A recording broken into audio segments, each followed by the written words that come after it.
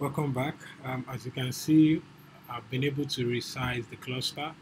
Uh, so we have 4 nodes now. The next step will be to deploy a sample workload.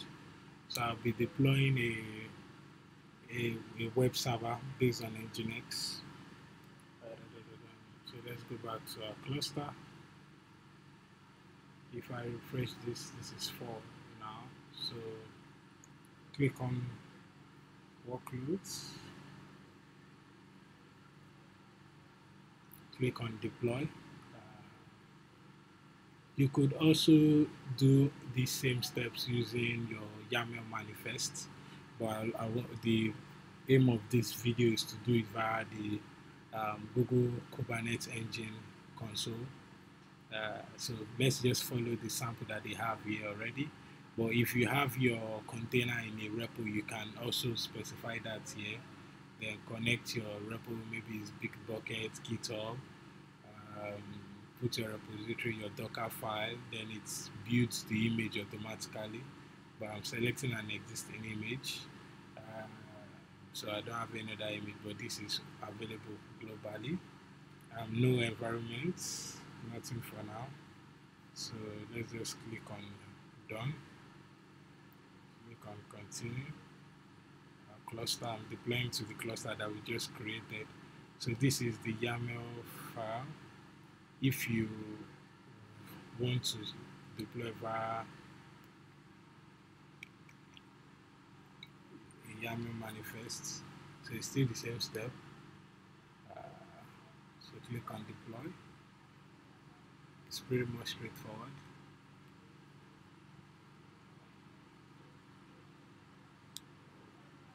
So what this does is it deploys a pod with a single container running the latest version of your NGINX.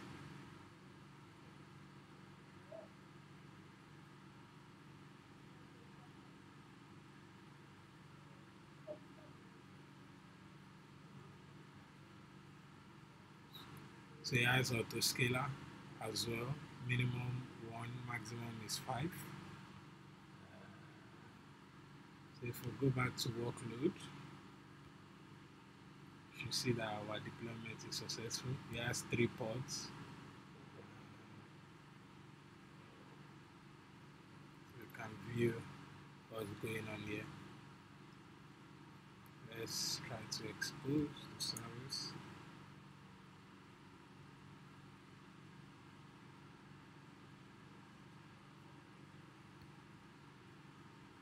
Target ports 80.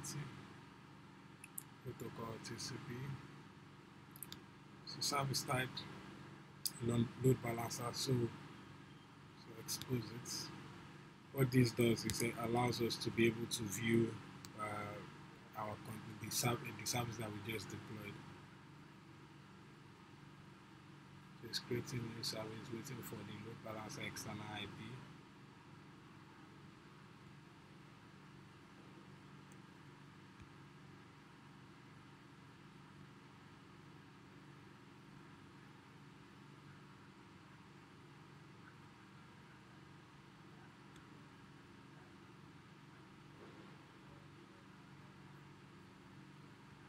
Just hold on for a while. While that is creating, we may want to look at the details of the container. So look at details, namespace default, because we didn't specify any namespace, so we use the default namespace. The update strategy is using rolling updates. This is beautiful. CPU utilization is not pretty much not doing anything right now. Revision history, we've not done any revision. This is just the deployment itself. Events, nothing is going on right now. And this is the YAML file.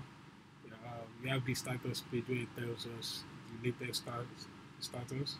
So if I want to edit this YAML, change the replica to 4, I can do that here. So, but we're not doing that yet.